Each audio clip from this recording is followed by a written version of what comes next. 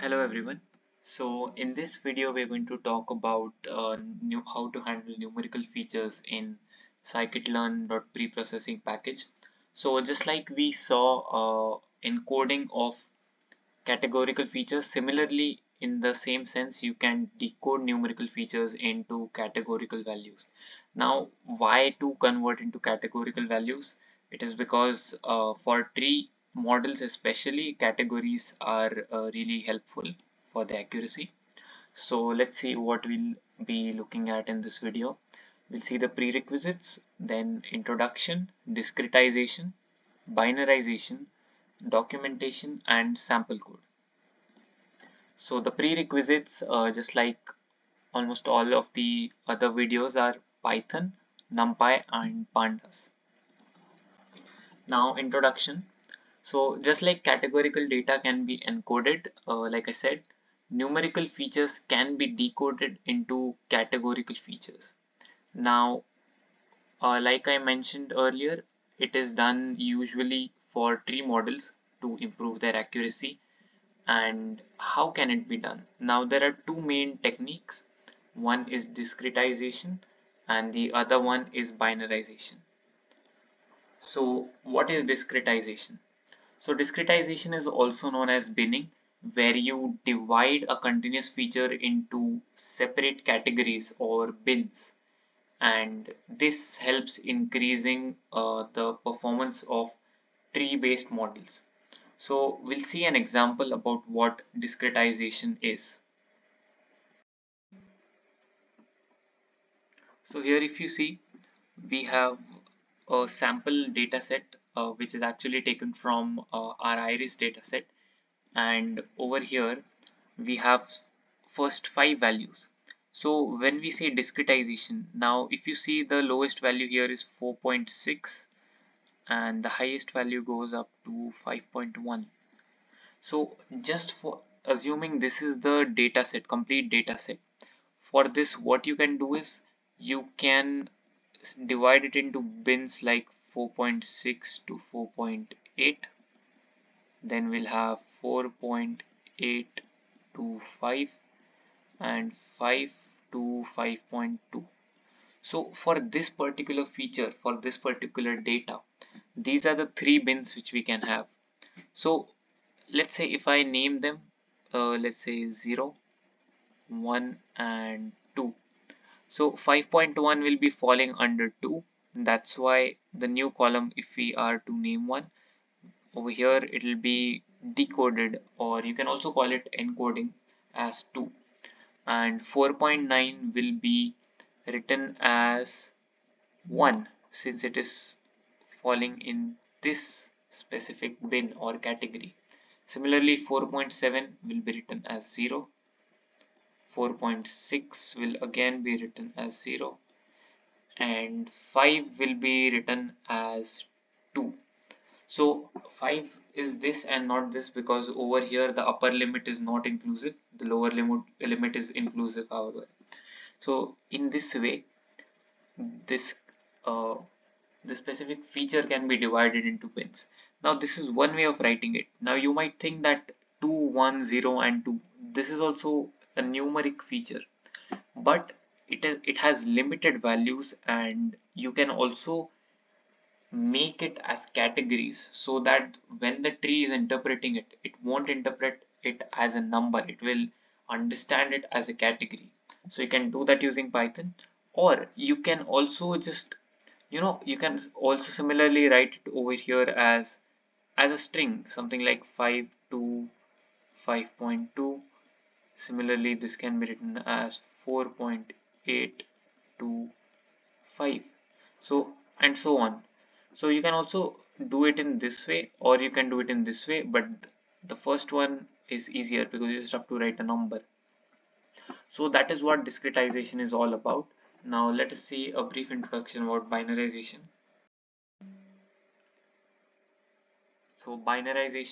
Binarization is basically assigning a Boolean value to a numerical feature.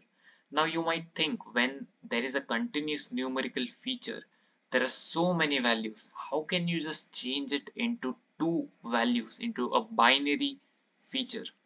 Now that can be done by using a threshold value. So what is a threshold value? I'll be telling you, but let us just see the third point first. So this is useful as a feature engineering technique where you can create a new feature and which can probably provide more meaning than the original column.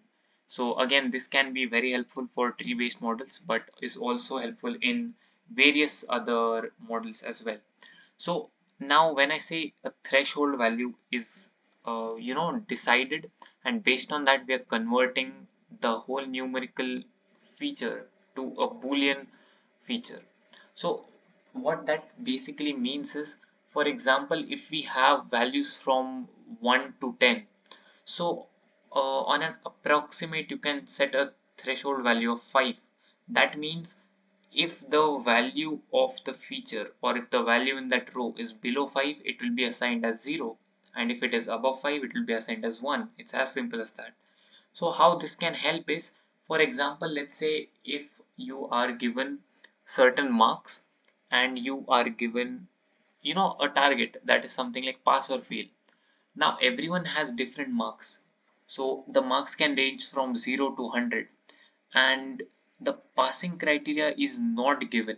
So how can your model determine that whether the target value should be pass or fail? So over here binarization is literally what is required, because we all know how one passes. There is a certain criteria. In most of the times it is 60% or 50%. So when you will binarize this column of marks, you can binarize it using the threshold value, and that finding of threshold value is a very important step. So if you think of it from a machine learning model perspective, originally it will be very messy, but if the threshold value is set right, you will directly get a 100% accuracy, because that's how there's a direct relationship of marks and pass value. So that is how binarization can be helpful. So we'll just see one example on the same iris dataset snippet that I have. So over here, if you want to binarize this, let's say I can take the threshold value as something like 5 maybe. So if I take threshold equals to 5, so 5.1 is definitely above or equal to 5, so that will become 1. 4.9 will be 0, 4.7 will be 0, 4.6 will be 0, and 5 will be 1 because it is greater than or equal to 5. So this is how a binarized column will look like in this case, and it is very simple. You just check the feature value and compare it with the threshold value, and if it matches or is greater, it's assigned as 1, else it is 0. So it's as simple as that. Now let us move ahead with the presentation. Okay, so now we have to see the documentation.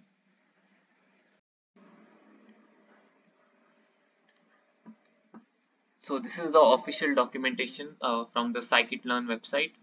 And pre-processing data we have already talked about. In the previous video we talked about missing values, so imputation. Now we are seeing encoding of categorical features, which is over here.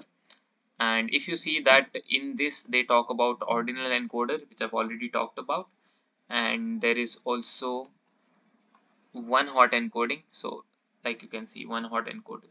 Now they are trying out different examples, or how you can tweak a model, or how you can tweak the encoding, and they're just trying different ways, and you can look at them as and when required. So these are the only two types of encoding talked over here. So those are the two which we'll see in our code. And yes, then this is the next topic. So like you see, it's just one hot encoding and the ordinal encoding. So let us go back. I think next we have coding. Yes, so let us go ahead and see the sample code. So we'll continue in the same file. I just add text over here saying numerical features, and we'll start the code.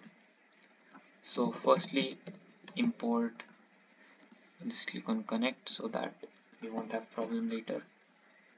Import pandas as pd, and from sklearn.data sets we'll take the iris data set, import load underscore iris. And now for discretization, okay, so I'll just put a comment for discretization.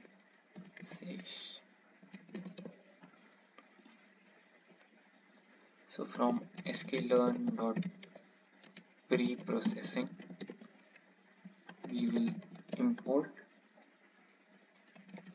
key bins discretizer. So there it is.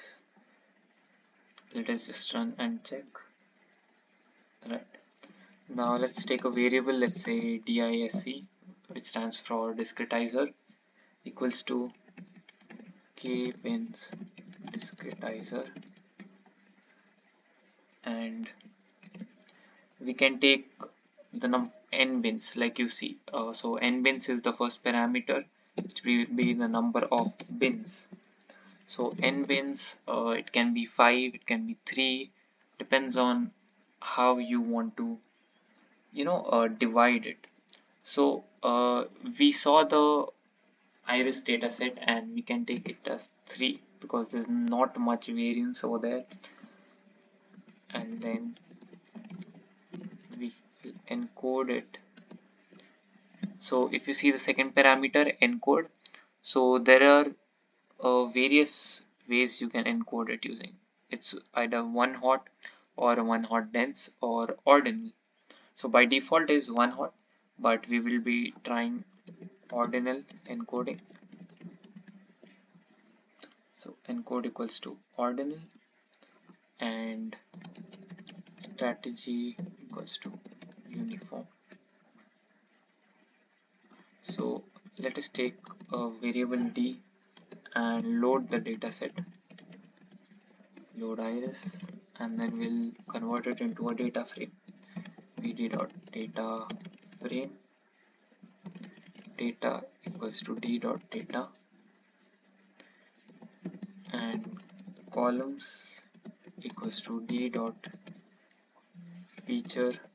underscore names.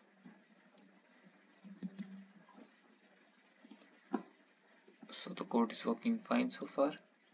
Now we'll just see our data set df.head, the first 5 rows. So yes, now we have already transformed it actually, and no, we have taken the discretizer, now we have to transform it. So let's say disc.fit underscore transform and the df. Now if you want to transform one specific column, you'll just have to put the column name over here.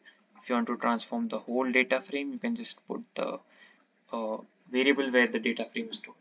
Now this has divided into bins, and you can see 1, 0, there's 2. So we had taken a total of 3 bins. That's why you just find 0, 1 and 2 in all the columns. So it has been discretized, and now if you want to see what are the the limits of the bin, you can also see that, and we can do that using, let's say, bins equal to disc dot bin underscore hs underscore. So that will give us an idea as to how they were distributed. So I'll just print bins. So you can see it is in the form of a 2D array. So the first array is basically the first column. So the first column, you have 4.3 to 5.5 as one bin, 5.5 to 6.7 as one bin, and 6.7 to 7.9 as one bin. So you can see that it's divided into 3 bins total, and these are the limits. So again, one important thing is that each bin should have a same what do you call it, same number of same distance, or you can say. So like over here, it is 1.2, same size, sorry, same size is what I'm trying to say. So 5.5 minus 4.3, you can see is 1.2. Similarly, the difference here is 1.2 and the difference here is 1.2. So when you're discretizing, the bin size should be same. So that is one important thing. Now over here again, if you see, for the second feature, it is 2 to 2.8, 2.8 to 3.6, and 3.6 to 4.4. Again over here, the bin size is 0.8. So that was about discretization. Now we can also see binarization. So for binarization, now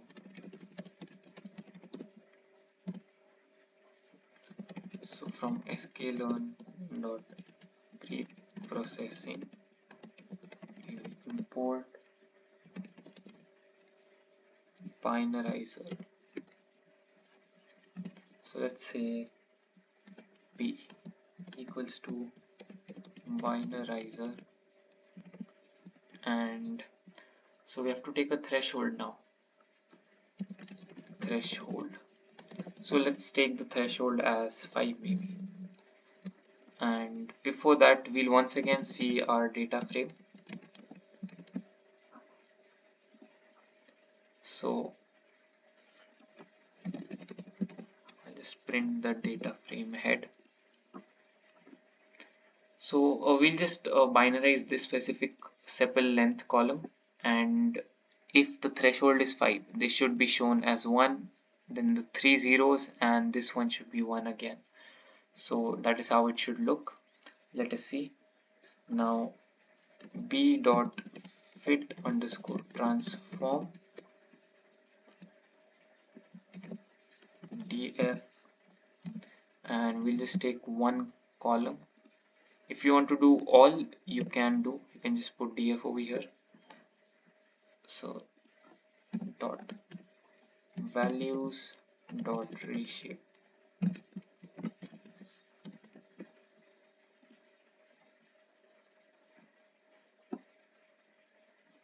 Okay, so there's a spelling error over here. Transform. Yes, and that's working. So if you remember, if you see over here, we have taken threshold as 5. The first value in the sepal column is 5.1. So like we saw on the whiteboard, it should be 1 because it has crossed the threshold. Second one is 4.9, so of course 0. Then 4.7, so 0 again. 4.6, 0 again. And 5. Okay, so 5 is not inclusive. So it will be 1 only when it is greater than 5. So over here, the next value, which is not seen in this, is greater than 5. That's why it is encoded as 1. So when it is about threshold, it should be greater than and not equal to. Then it will be encoded as 1, else it will be encoded as 0. So that is all about binarization, and it is pretty simple. So let us see what we have in the presentation next. Right, so that's it from this video, and we saw about the discretization and binarization, basically how to handle numerical features, and both of them were pretty simple, and Scikit-learn library has a very simple way of doing both the things. So that's it, and once again, thank you for watching. I'll see you in the next video.